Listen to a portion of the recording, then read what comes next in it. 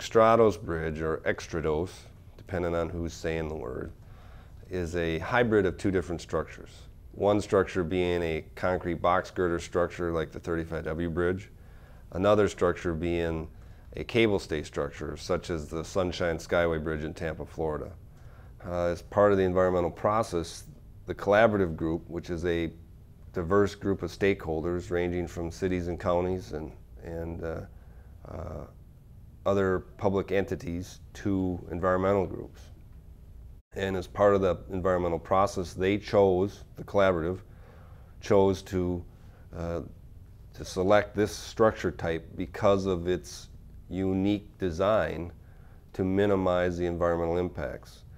And the uniqueness of the design that helps minimize that is the combination of a box girder structure and a cable stay. And that combination, or that hybrid design, allows us to reduce the tower heights, which is one of the requirements of the collaborative, to keep the towers of the piers below the top of the bluff line.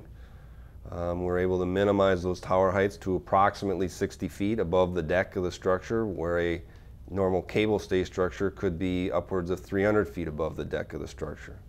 It's a very aesthetic pleasing structure, which is one of the reasons why the collaborative selected this structure type for this project. It will help minimize the number of piers in the water, which will ultimately eliminate environmental impacts on the project, which is another reason why the collaborative selected this structure. And so we're very happy to be and excited to be building this type of structure, the Extradosed Bridge, across the St. Croix River.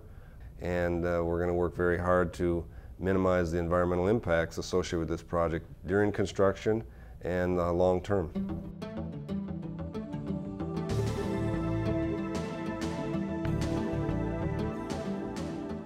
It's a proven design that's been used in Europe and Japan in addition to Canada, and there's a structure, Extradosed Bridge, being built in Connecticut currently.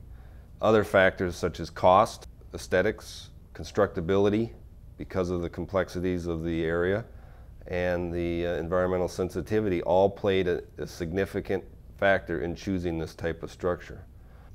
The cable stay concrete box girder hybrid allows for longer spans, which eliminates piers in the water, improving the navigational aspects of the river. And with fewer piers, we also minimize our footprint and the environmental impact to the area.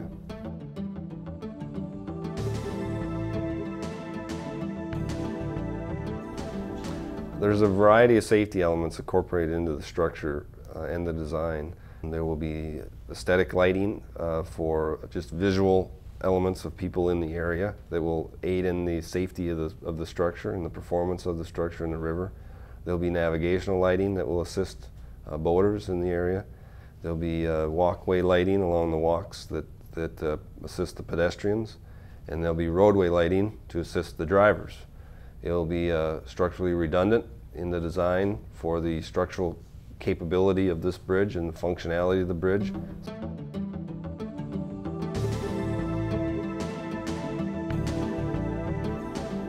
I think there are a few things that I've talked about already. One being the environmental sensitivity of the structure and the design. There was many years put into the development of this project by the collaborative and many other individuals. And through that work and all that hard work, I believe they've come up with a very sensitive design to the environment, a very complementary design to the context that it's going to be within, and I think it complements the context that it's in and does not overwhelm it. It definitely will not be the focal point when you look at the animation. The focal point is still the valley, and that has always been the focus of the collaborative, and I think they were successful in what they've chosen for a design. I think in the end, this structure will be a structure that the whole river valley and the region can be very immensely proud of, and I think people around the world potentially will be attracted to come and see the work that's been done and the planning that ultimately brought us to the successful completion of this project.